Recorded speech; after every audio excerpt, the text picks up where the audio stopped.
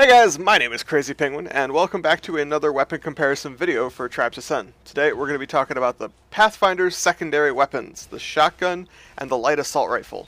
In this series, I like to cover two weapons, compare them side by side, generally from the same class, and generally the default weapon versus something that you need to unlock with gold or experience. So, let's pull up some stats. Alright, first off, shotgun does 8 times 80 damage. That means it's going to shoot up to 8 pellets, and each of those pellets can do up to 80 damage, which is really high in comparison to the other shotguns in this game. The biggest drawback is that you only have 5 or 6 ammo, and you have to reload one at a time, so it gets very frustrating when you need just 1 or 2 more shots, and you have to reload one at a time. Oh man, it's so frustrating for me, I'm sorry. And then also, the light assault rifle does about 80 damage, less at a range, has a really good clip size and a ton of ammo. One thing that you need to know about the light assault rifle though is that it actually fires in a burst fire fashion. It's a little misleading, at least for me it was. I picked up the gun, I'm like, well, what the heck's going on? Oh, it's burst fire, okay. And that makes it just a little bit more difficult for me to fire.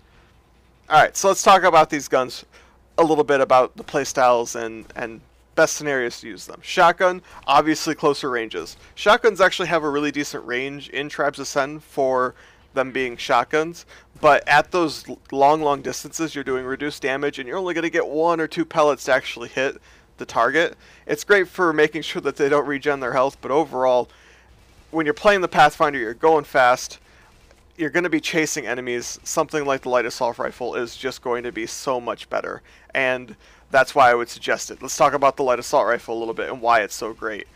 Well, because of the fact that you have a longer range, you're going to be able to pick at people from a distance. When you're chasing people, you're actually going to be able to do something. You don't have to wait for them to touch down. I mean, it's a really great asset when it comes to chasing enemy flag carriers who got away with your flag, because you're already suited for that with your nitrons and the fact that you can go so fast and catch up to them. This is just another really great tool to use in that kind of scenario. So I would definitely suggest that you get the light assault rifle just about as soon as you can. If you enjoy playing the Pathfinder, it's really going to help you. Anyway guys, that's going to do it for this weapon comparison video. If you like this kind of stuff, be sure to stick around, like and subscribe to the video. Check us out at FPSGeneral.com, and I'll see you next video, guys.